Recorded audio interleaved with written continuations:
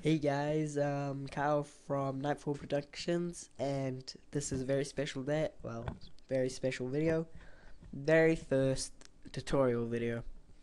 And for the first thing, I'm gonna be doing a pretty basic thing, something that I say hasn't been done, shown very well on stuff like YouTube.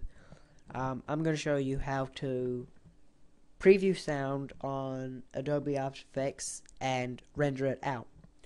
Now uh, you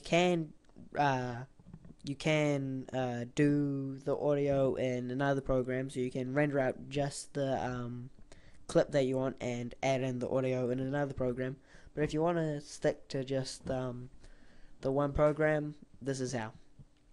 So you see here, normally you would push play if you first start, thinking you would hear sound, but you don't hear any. See?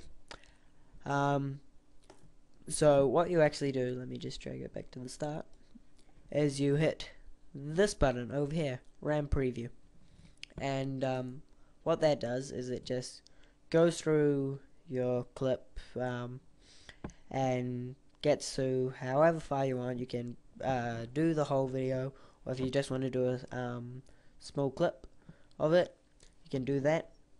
So I'll stop it here, and what it will do is it will play the sound up to that point. See? And to stop it, you just push here, where is it? That, or you can push the RAM preview again. But so if you've done that, you're happy with your sound. To render out, you go to Composition, Add to Render Queue, and go to Output Module. Click on this. Then I recommend doing QuickTime and choosing this format.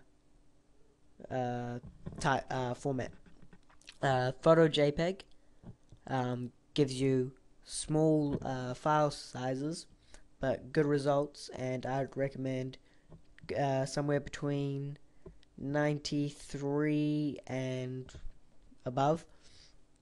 So I normally do that, and then to get the audio, you click this button right here, and these things are all fine. You can choose between mono, which is, I'm pretty sure, one speaker, stereo, which is the two left and right, and like 16-bit, 8-bit, 32-bit, and yep, so you can do all that.